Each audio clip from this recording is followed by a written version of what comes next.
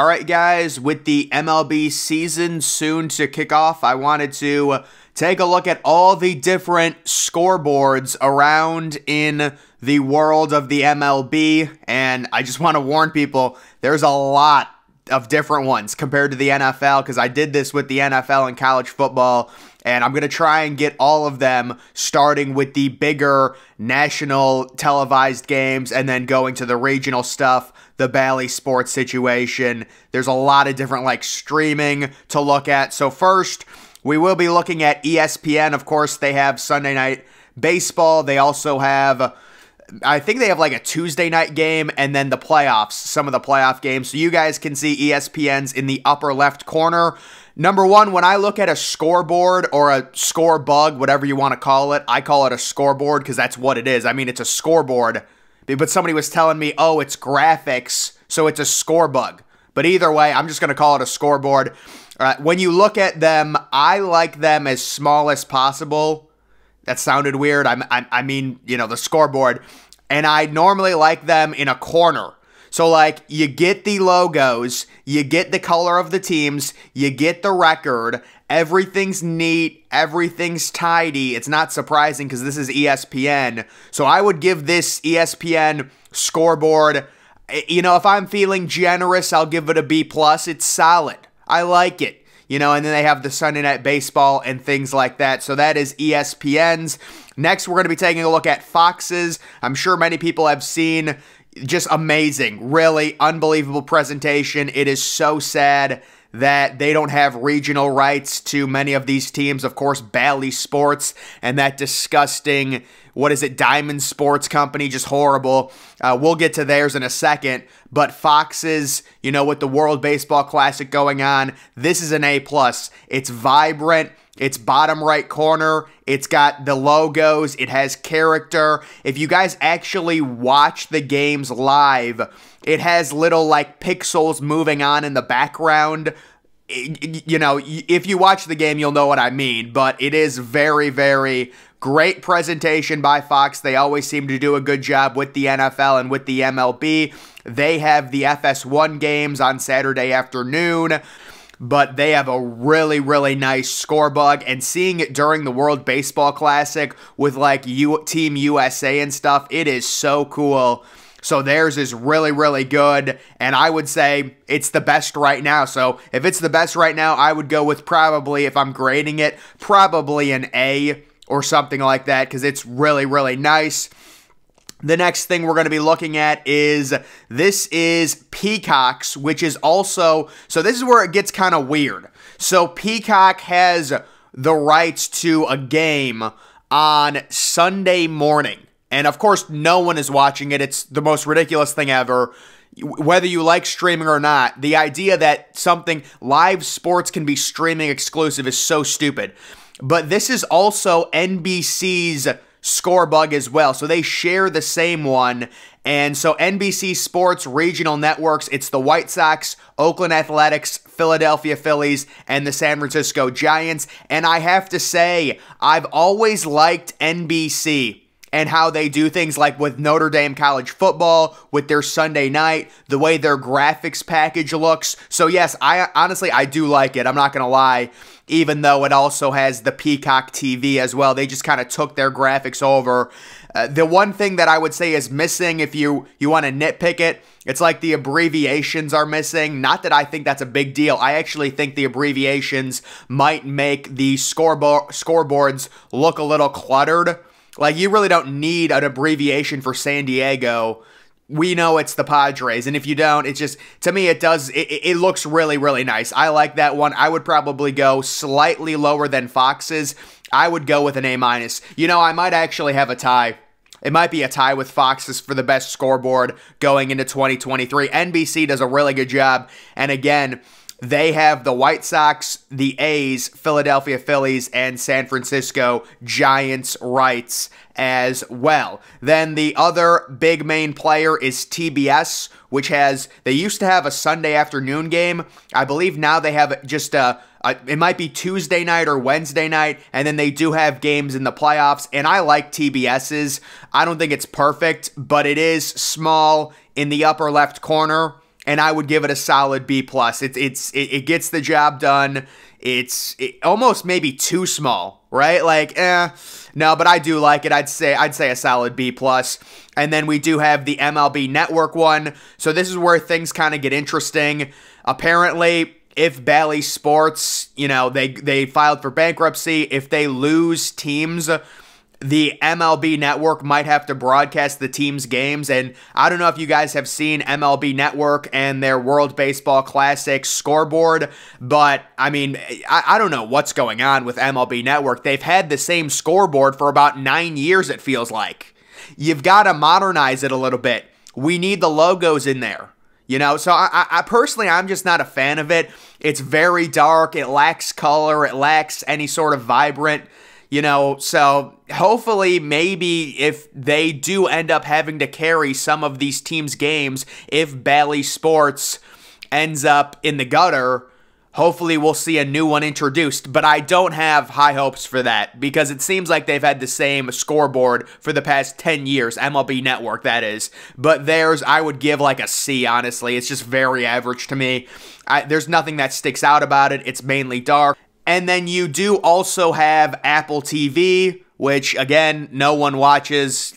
Streaming live sports exclusively is just brutal. And I'll be honest, guys. So people...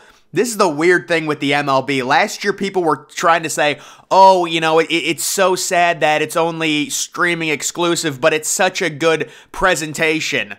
Look at this scoreboard. You're going to tell me this is good? It looks like the 6th stage of depression. It's just pitch black.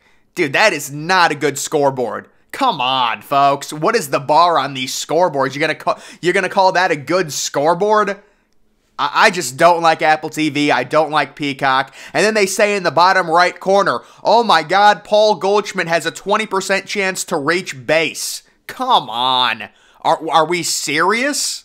Like, that really does, like, what am I supposed to do with that information? Okay, yeah, technically most batters are going to have like a 17 to a 23% chance to reach base depending on the count and things like that. But like the idea that, oh my God, now that I know Paul Goldschmidt has a 20% chance to reach base, my viewing experience is so improved now that I know that. I don't understand that, them adding that. It's almost like a gimmick to me. But that is, I would say that's a D. I don't like the all black. There's nothing to it. I understand they do have the 4K and they have really good picture. I get it. But that's just my opinion on the Apple TV one. They have Friday night games. They have like 1 or 2 Friday night games depending every single Friday. Now getting to the actual regional networks, we're going to be taking a look at the biggest one, Bally Sports. So they have the rights to Arizona, Atlanta, Cincinnati, Cleveland, Detroit, Kansas City, the Angels, Miami, Milwaukee, Minnesota, St. Louis, San Diego, Tampa Bay, and Texas.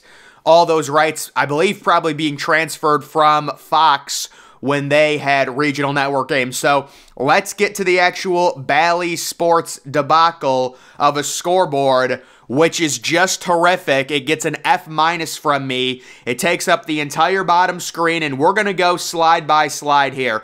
You know what? Let's see what do they want us to know for this game. More than half of the scoreboard is showing us about other games. So that's great. We can see Hunter Green is pitching. We need to know that information. The next one we're taking a look at, oh my goodness, it's OPS leaders. I guess Google doesn't exist. So, Bryce Harper, Manny Machado, that's very valuable information. Oh my God, we can follow Bally Sports on Twitter. Guys, I have to go do that right now. Hold on. This changes everything. It changes everything. Oh my God, they're showing the umpires. The umpires. Wow. The crew chief. That is amazing. This is so ridiculous. Growth chart. What is that? Tickets, Cardinals.com promotions.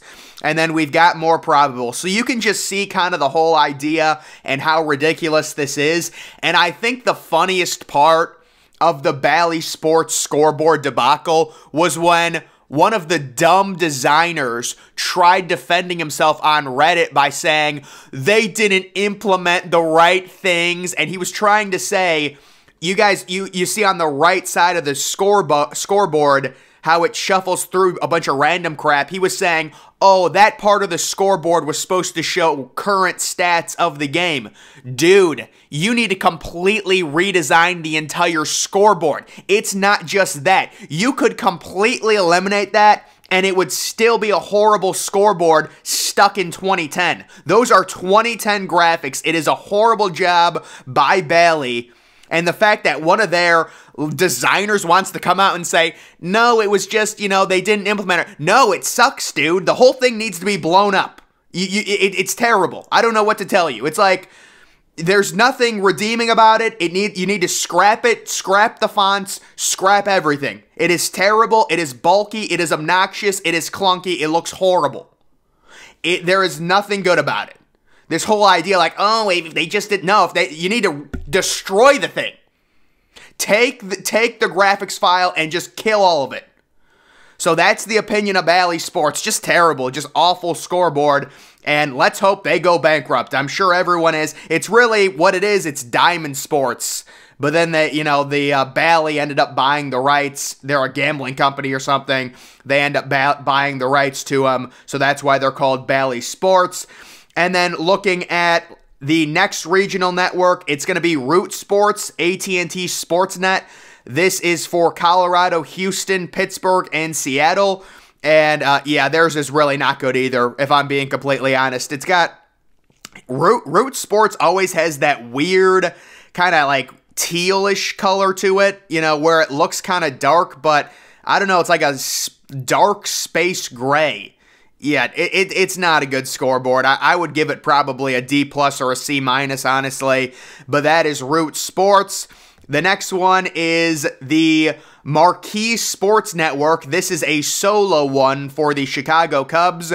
And it's pretty much just a worse version of TBS. So I'll just say a C. It's in the upper left corner, so I like that about it. It's small. There's nothing bad about it. Yeah, I mean, it's pretty just completely average, so I would go with a C on that one.